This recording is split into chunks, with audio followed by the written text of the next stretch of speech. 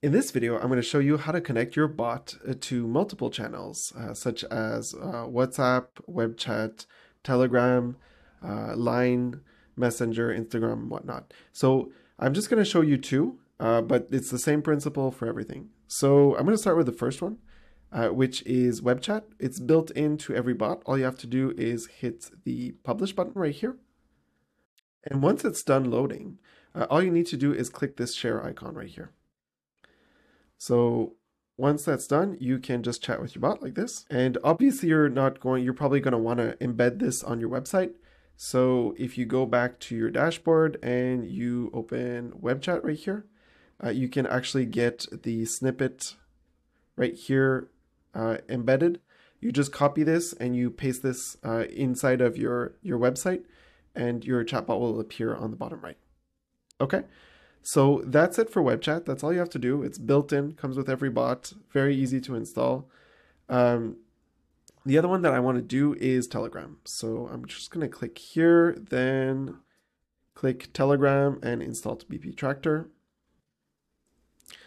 I'm going to hit configure integration right here, and it asks for a bot token. So to do that, it's real simple. You just open Telegram like this, and you search for a bot called Botfather, like this. I already have it open right now.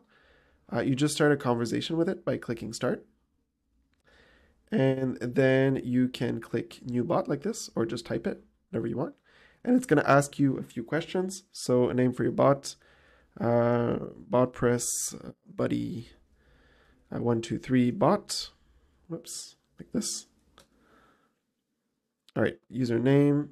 I'm going to use the same one as the username. Copy this, paste. All right, so it says done. Congratulations, you can now chat with it by going to that URL. And it asks you to copy this token right here. So you just have to click it to copy it. Then you can go back to your configuration, paste it here, hit enable and hit save like this.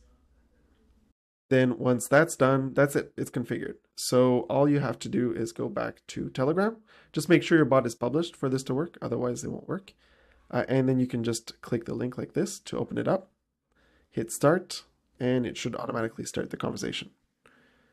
And there it is. So that's how easy it is to just add a channel. So that's Telegram. Again, just a quick reminder, we have lots and lots of integrations.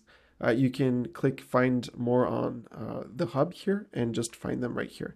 But we have lots of channels, and if something is missing, we always have the API with webhooks, so it's very, very easy to connect. All right, so that's how you connect your bot built with autonomous nodes to the entire web. All right, I hope you enjoyed this. Happy bot building. Bye-bye.